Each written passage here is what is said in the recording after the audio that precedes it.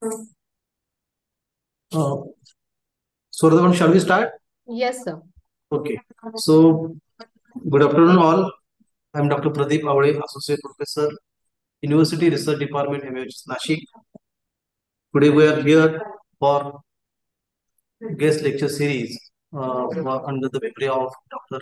Daulatra Ahe Memorial Lecture Series. Today, we have Dr. Swarda Piraniwal. Swarda Madam is having MSc in Organic Chemistry. She has done PhD in Computational Chemistry. She is having vast experience of working as CEO of D.Y. Patel University Foundation for Innovation, Incubation, and Entrepreneurship. Recently, MUHS has established Disha as incubator center, and it is a coincidence that the next day we are going to conduct this session. This session is being streamed live on YouTube, and it is being link has been shared to all our affiliated colleges and all teaching departments. With this small introduction, I will request Madam to start on the topic journey of innovation through design thinking. Over to you, Madam. Thank you very much, sir, and thank you very much for my introduction. A very good afternoon and warm greetings to Honorable Vice Chancellor, Lieutenant General Madhuri Kanitkar, Madam, respected Pro Vice Chancellor, Professor Dr. Milind Nikumba, sir, respected Registrar, Dr. Rajendra Bangal, sir, respected Dean of Academics, Dr. Mrinal Patil, Madam, and respected Dr. Jayant N. Kolaskar, sir, Professor in HOD University Research Department, and all my dear participants. It is an honor for me to be here on this platform, and I would like to thank MUHS team for giving me this opportunity to interact with you all. So to begin with, I would like to mention a few things that in recent years, there is a major shift in focus from research and publications towards the innovation. And this shift has happened because the innovations or business economy of the country is driving by the innovation. And that is the reason innovation is so important and it should get inculcated in the academic culture. And today's session is particularly organized to introduce you to the innovation, how you can get into the field of innovation. So, to begin with, without investing too much time in explaining the importance of innovation, let me first walk you through the flow of today's session. So, journey of innovation start from ideation. And there are 4 simple ways to ideation that we will explain in the beginning session. Then there are very few important things that you should remember in ideation process. I'll explain all these things to you. Then we will understand the process or a method of design thinking model, which is a process developed by the Stanford University, so that you can implement this model in your innovation process, and then you will end up or land up with a good number of patents, design, and copyrights. And then I'll give you few examples which are non-medical also and medical also, so that you will understand the scope of innovation. So an average individual brain processes around 70,000 thoughts each day. And these thoughts may be, this thought can be a constructive, creative, and it can be also destructive thoughts. And it can be also a very random hypothetical thoughts. For example, I want to be a millionaire one day. This is just a hypothetical thought. But I can drive these thoughts towards the creativity, saying that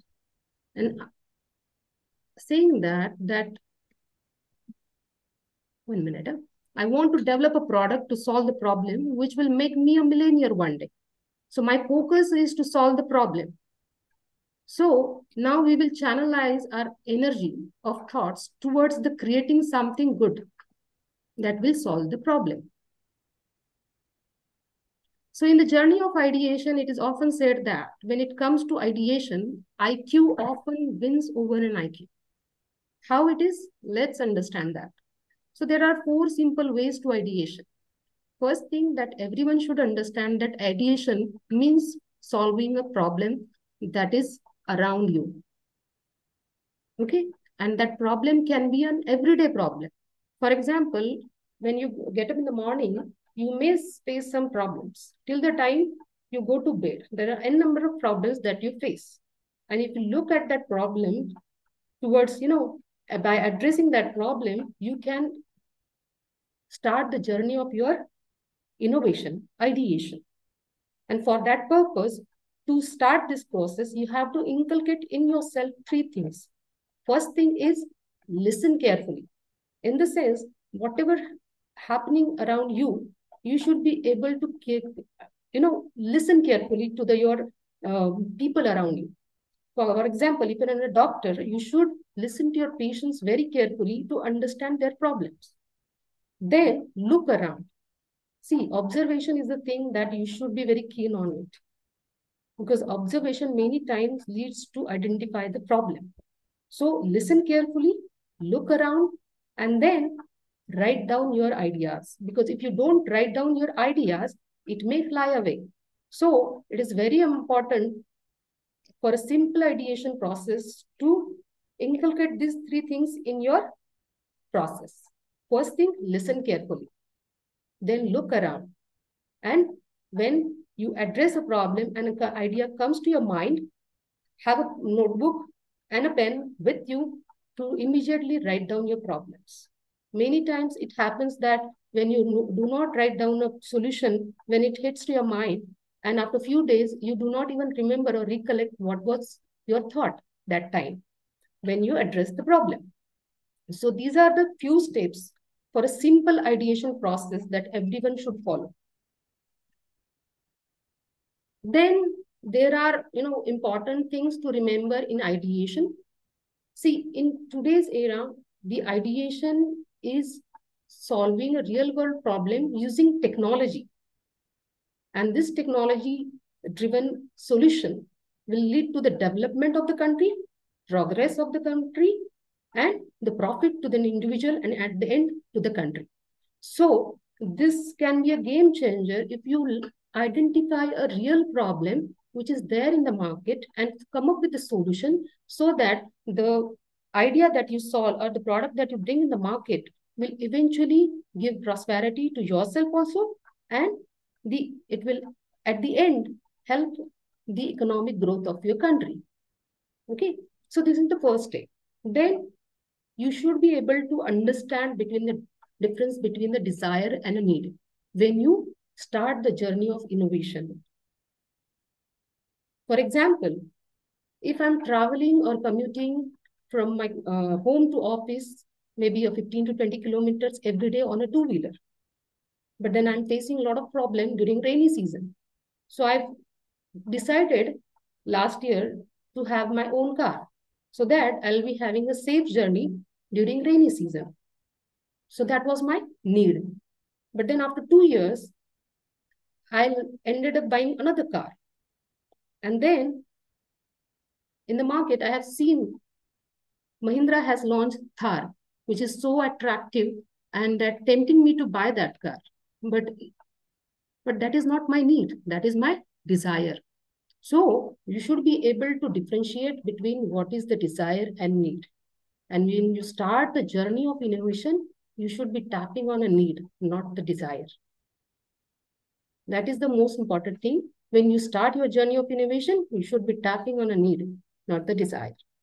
Then third thing is ideas that provide solution to need to fulfill the needs. So you are tapping on a need, and you should always think that whether there is a market for my product or the innovation that I made, whether there are buyers in the market and what value I'm creating for my customers.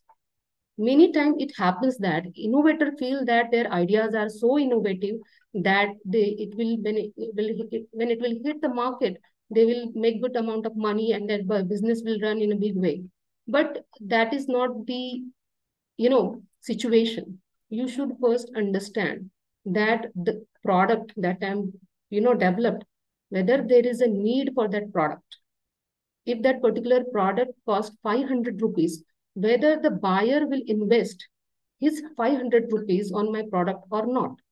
So these are all very important things when you start your journey of innovation and identify a problem and come up with a solution for it. You should also be thinking whether it will create a market for that particular product or not. What value I'll be generating for my customer and whether my customer will invest his money in my product. So these are the very important thing in the ideation process. See, if you look carefully, innovation can leads to the prosperity if you identify a right problem. It can be an asset for you. But then in today's, because as I mentioned, there's a shift from research and publication towards the innovation. What should be the motivation for an individual, particularly in the academic sector? I've seen that faculty members, they are very much, in the comfort of, doing a research and publication. So to shift them from typical research towards innovation, what should be their motivation? Scientifically, it is proved that for an individual, the motivation first comes through a recognition and a fame. So if I'm developing some device which is addressing a real problem in the market, I will definitely get a recognition and a fame for inventing that particular product or a device. Then secondary is the monetary benefits. So if I'm earning good amount of money from that my product, that is my secondary motivation. And then promotion. In the sense, if you are there in the job and if you have a good number of patents, copyright and design application on your name, you will eventually get promotion in your job. And at the end, definitely you grow and your institution will also grow, because academic institution also needs good number of patents, design and copyright application copyrights for accreditation purpose. So it's a win-win situation for an individual and for the institution also. So that can be a motivation for shifting from research, typical research, towards the innovation. So before jumping into the design thinking process, as I mentioned earlier, this is the model developed by the Stanford University. And this is a very standardized innovation process to develop creative solutions to problems. Basically, this process tells you that you should first identify what your customer is expecting from your product. Understand your customer, end user, what is their requirement, and based on that, you design your product. So that is what the design thinking process is. When design thinking process initially introduced by the Stanford University in US. Sir वो zoom meeting zoom join करने बोला था 3 बार, वही अभी just किया मैंने. I request little disturbance, sir. Please don't keep in on mute mode. Aishwarya Kamath. Yes. So when they introduced this model in US, many industries in US, particularly multinational companies, use this model to develop their product. And they have drastically seen the shift from their revenue from earlier one to the after, understanding the requirement of their customer. They develop the product. And when they launch that product, they have seen a drastic increase in their revenue. So when they started implementing this model in the industries, it becomes so famous that all other countries have started implementing this model, design thinking model of innovation that is developed by Stanford University. Nowadays is a common practice in Note potential. companies, academic institutions. So Number let's understand there are 5 steps, major steps in design thinking process. What we will do, we'll take a quick overview and then we will go in depth of Now- each of these steps to understand how it can be implemented. So first stage is empathy. Empathy means learning from the customer for whom you are designing. Then next is define. Redefining and focusing your question based on your insights from the empathy stage. Then third step is ideate. That is brainstorming and coming up with a creative solution. Fourth step is prototyping. Building a representation of one or more of your ideas to show to others. And last stage is test. When any product you have developed, you should give to your end user to try it, test it, and give the feedback. So these are the 5 major steps involved in the design thinking process. So let's take a in-depth understanding of each of the steps so that you can understand this process very well and start implementing in your innovation journey. Empathize.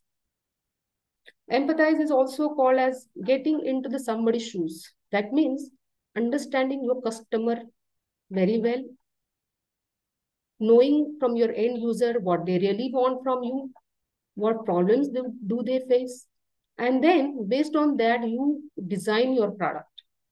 So how can you start this journey? So first thing is to talk to customer or people for whom you are finding a solution. And by doing, you can also do this by conducting a survey. Suppose, I'll share you my recent example. One person approached me stating that he has some formulation for Ayurvedic toothpaste.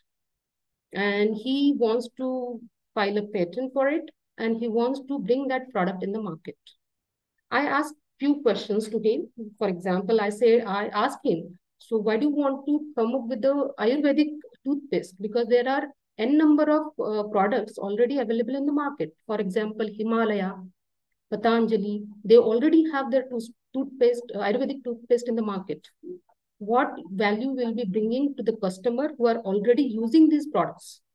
So I suggested him to take at least a survey of 50 to 100 people. First thing you ask them, which type of toothpaste do they use? Whether they use a normal Colgate or Pepsodent type of toothpaste or they use a Ayurvedic toothpaste, maybe the Himalaya or Patanjali. Then if they are using this particular toothpaste, Ayurvedic toothpaste, what are the benefits they are getting from it? Whether they are satisfied with it and what else they are expecting from that product. So once you understand that their expectations are something different that you can tap, and then your innovation may be more fruitful when you understand their need. So instead of coming up with some random formulation, if you see what they are expecting, whether their mouth is fresh the whole day or not, so that can be anything. See, every person's feedback can be different.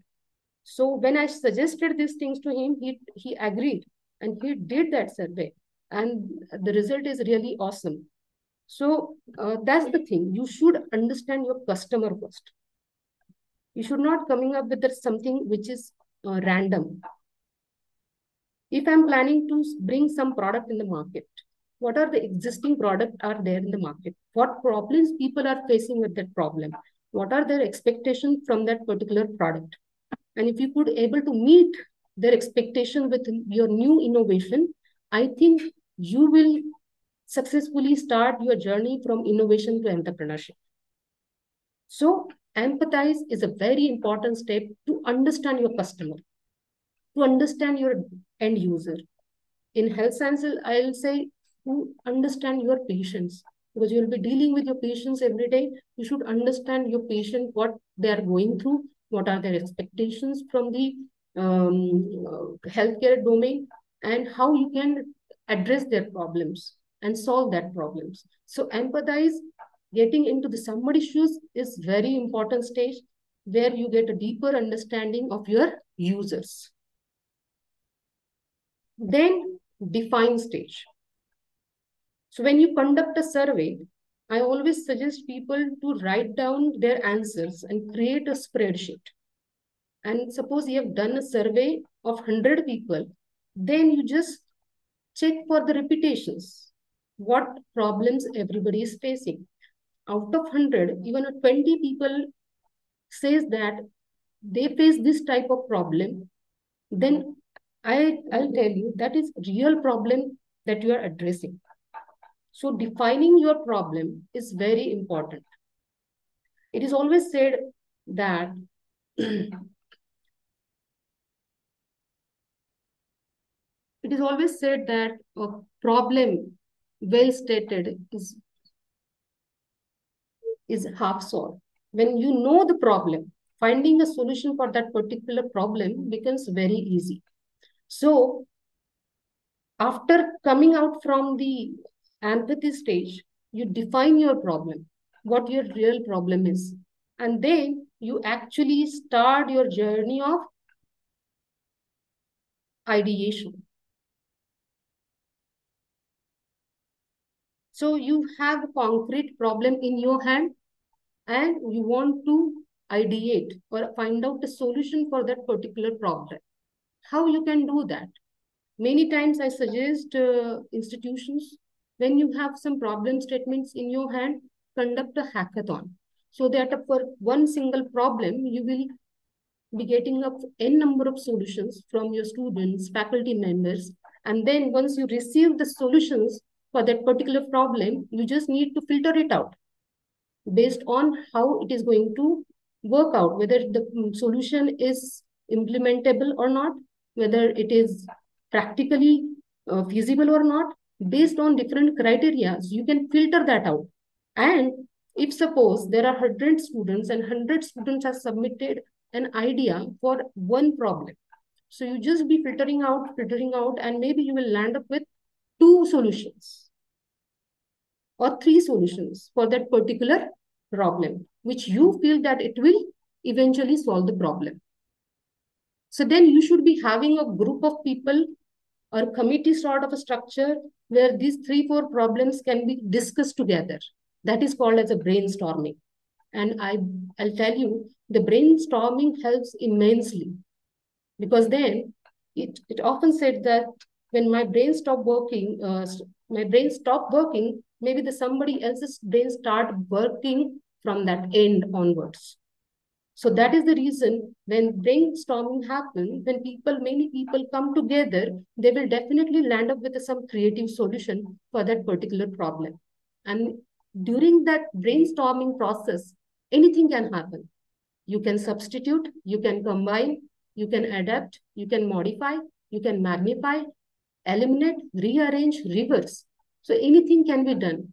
You may combine 2 solutions together to solve that problem. So ideation stage, it's a very creative stage where there are n number of possibilities of, reconstruction. And then at the end, you create a roadmap for your problem to find the solution. So this step is very important.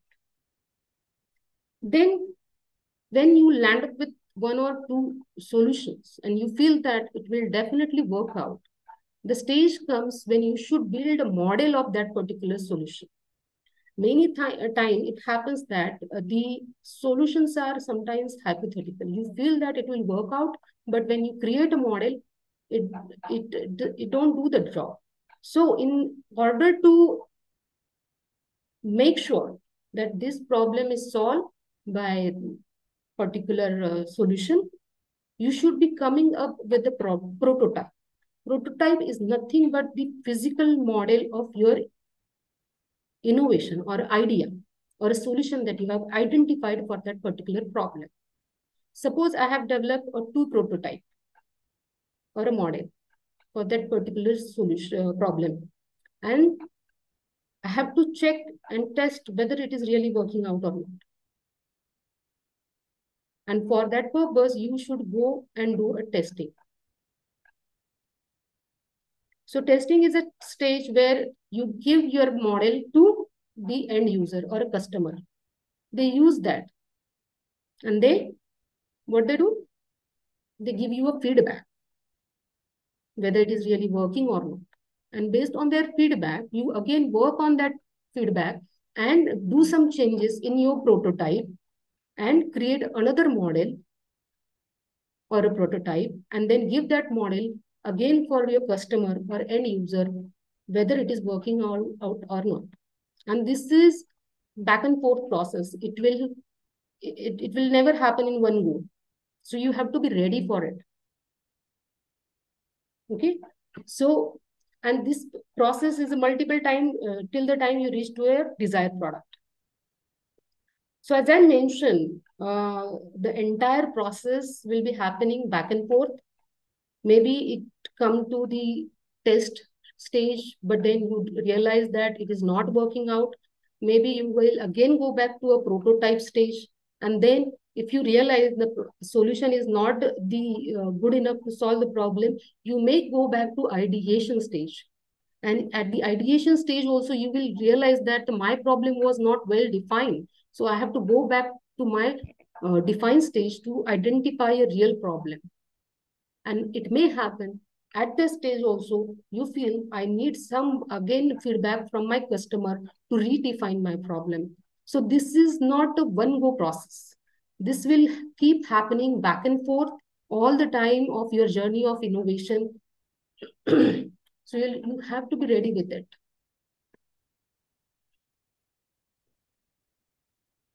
So I hope you've understood the process of design thinking. So in order to give you examples how there are a few examples I'm trying to give you here. Some of them are very common solutions to the problem. Because see, for innovation, there is no age limit. For innovation, there is no boundaries. So the scope of innovation is really big.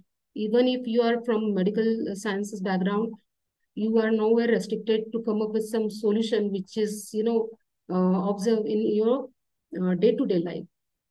So I have few examples that I'll show you. So these students from Daman, they have identified a problem with overflowing garbage bins, and they come up with a solution where separate slots for biodegradable and non-biodegradable waste can be created with an alarming facility, where when the dustbins are full, the alarm can be sent to the municipality and they will come and collect the garbage. So this is the innovation done by class 9 students. Then young innovators, these young innovators has developed the reclaiming machine. In the sense, many times it happens that you give a wrong print command and you end up losing or wasting your paper. So they have developed a device where you can insert this printed paper and they will wash out the ink on that paper, and then you can reuse that paper.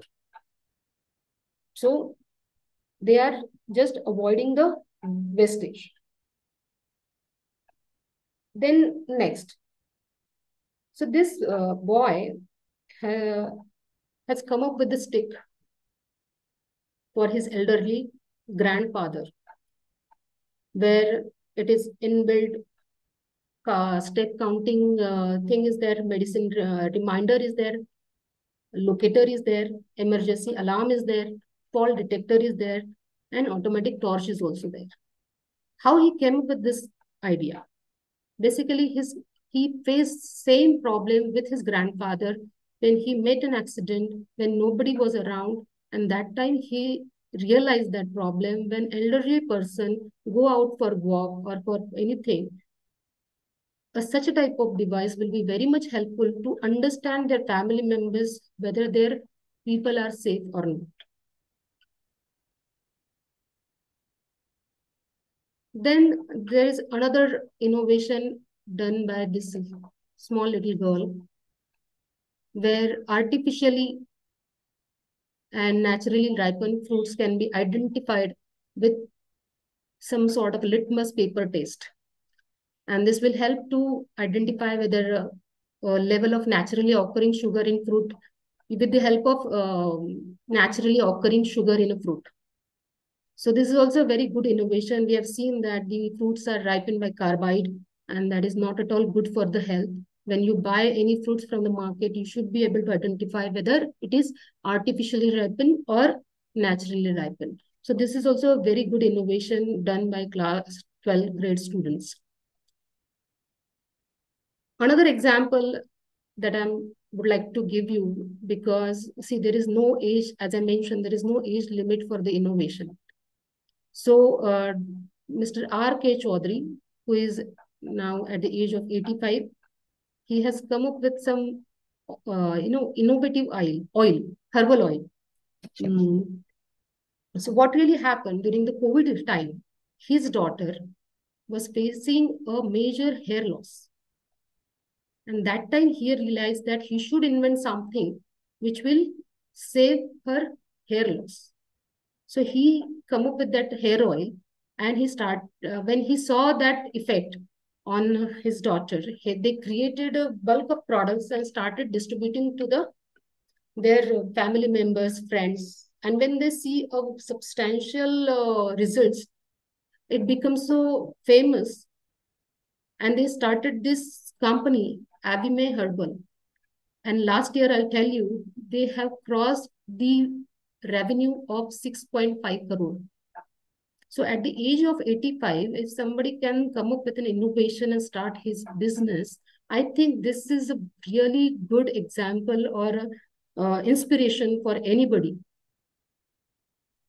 So this is all about, so what I did is I tried to convince you that innovation has no boundaries. Any person at any age can do innovation. Innovation is not limited to your subject area. And then now we will move towards the innovation in the health sciences. So very recently I've visited the Biomedical Technology Wing of Trivandrum, which is at Sri Chitra Tirunal Institute for Medical Sciences and Technology. And I would like to give special thanks to Dr. Manoj Komat sir. He is the head of Biomaterial Sciences Technology. And with his due consent, I'm sharing his innovation with you. Because when I visited his lab, I was so inspired how this research is helping to solve the real world problems in health sciences. So they have come up with this bioceramic bone substitute material with a different shape, different porosity, different size, and how it is helping the patients. So I'll explain here one example. See, during brain surgery, what happens? They drill 4 holes here, and then they give cut and open the skull. And when the surgery is done, they close this flap. But what happens? The holes that creates a hollow, space inside, and which leads to the cosmetic deformation in the patients. You can see here in this example. These are quite visible. But then they have come up with this type of buttons, which can be placed once the surgery is done, so that patient will not have any cosmetic deformation. And this is absolutely a wonderful thing that they have done, because many times when any individual go through brain surgeries, it becomes very challenging for them to come up with this type of cosmetic deformation, because particularly for females, it becomes very challenging, and they have solved this big problem. So this is one of their achievement. Another,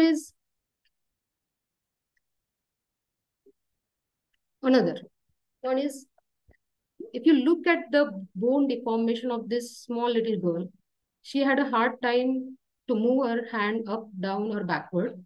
But then what they have done, the material that they developed, they extracted first the stem cell of this girl and cultured the stem cell with this material. And then they did the surgery. And end result is you can see that the girl is able to move her hand upward, backward, downward, anywhere. And the best thing that they have done is when they were doing the surgery, they actually, next to the operation theater, they have actually developed one lab, cell culture lab, so that the transportation of cell can be easy. So up to that level, up to that extent, they go to solve the problems of the people. So I think it is very commendable and I really appreciate their work and I'm very much thankful they allow me to share their innovation with all of you. So after that, I have another very good example to share with you all.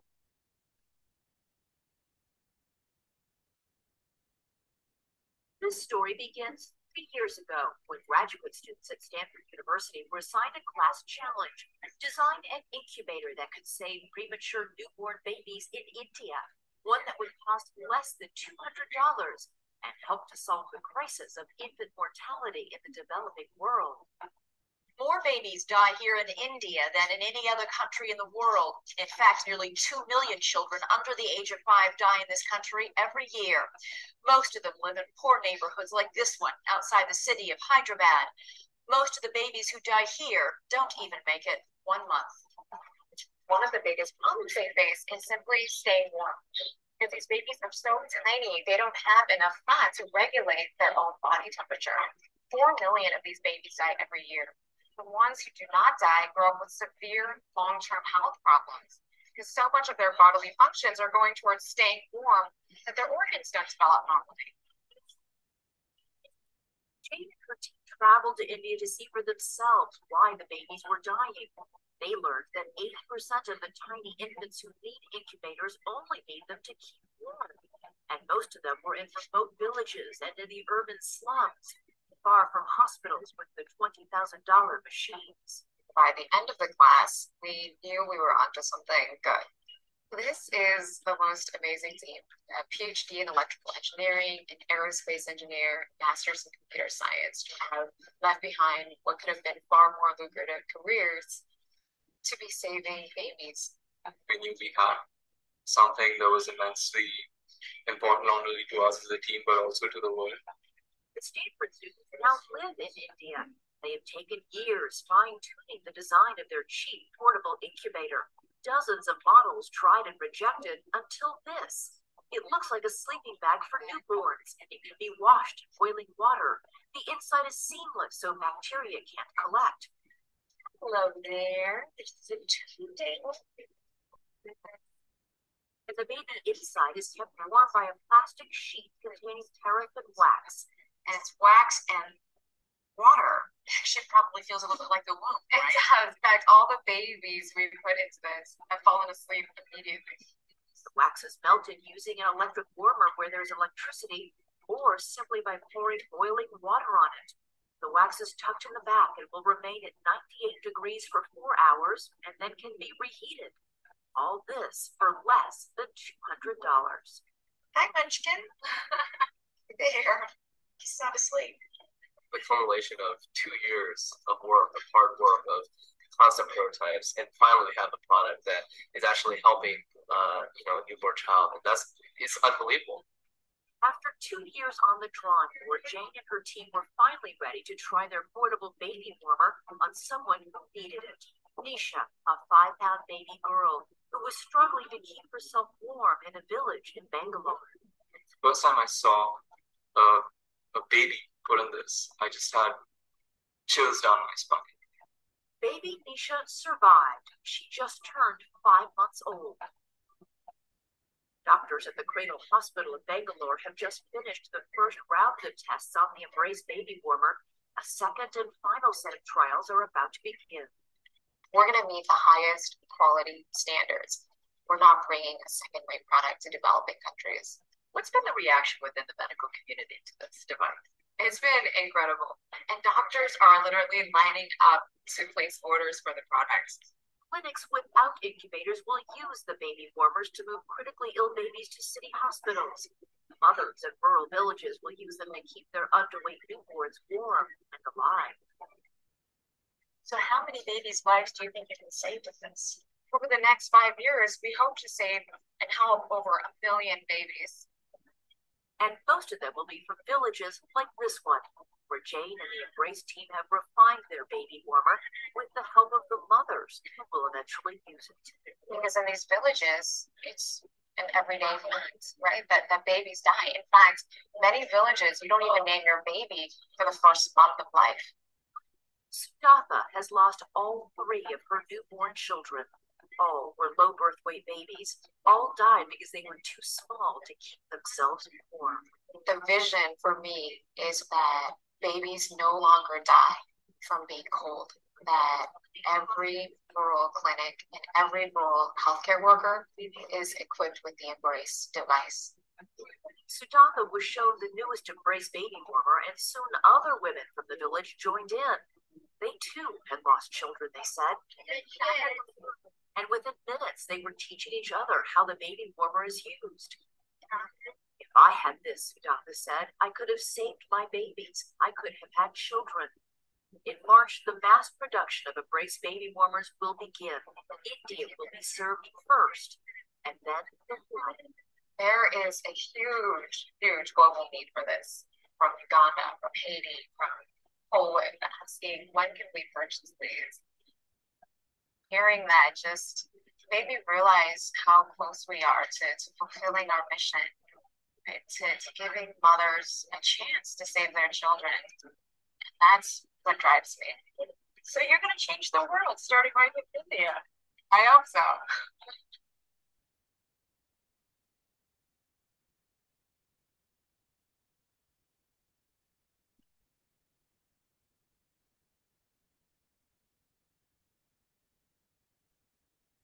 So I believe this example is a very classic example how people are trying to solve the problem which are already existing.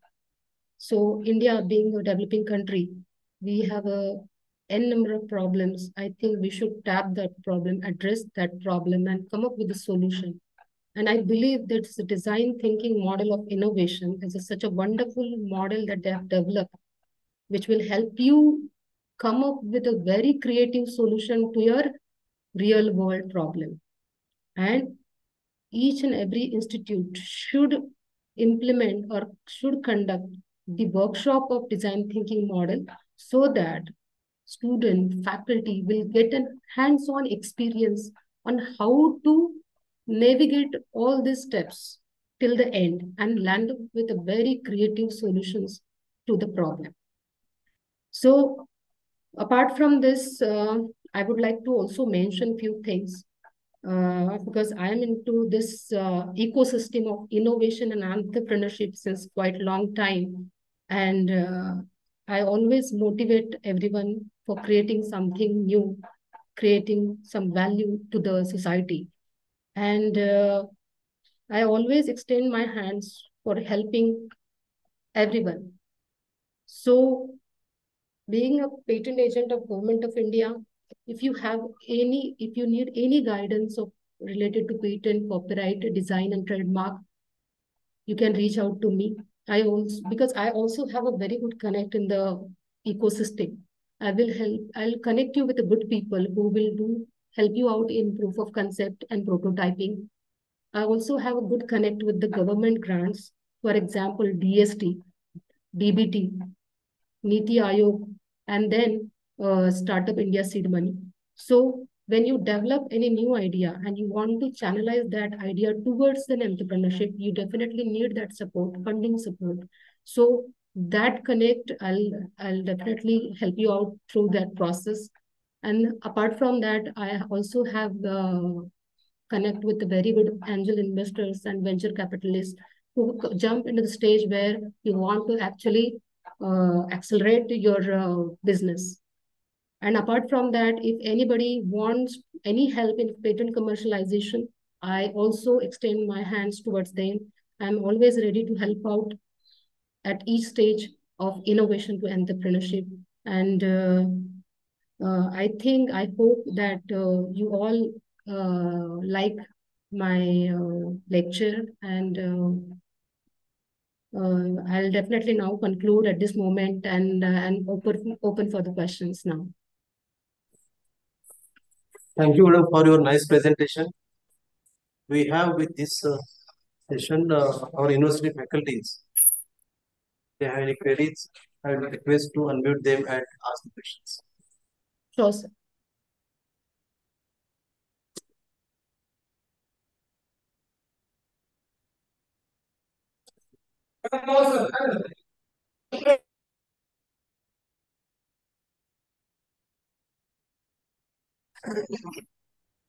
So I will take moment of pride that Maharashtra Institute of Health Sciences, Nashik, has recently established Disha Incubation Center, and this is the right time. Yesterday also we experienced during the Avishkar, it is a research festival being conducted by university. There are more than 100 projects are like that. They can be commercialized as a startups, and most of them they have started giving the patents also.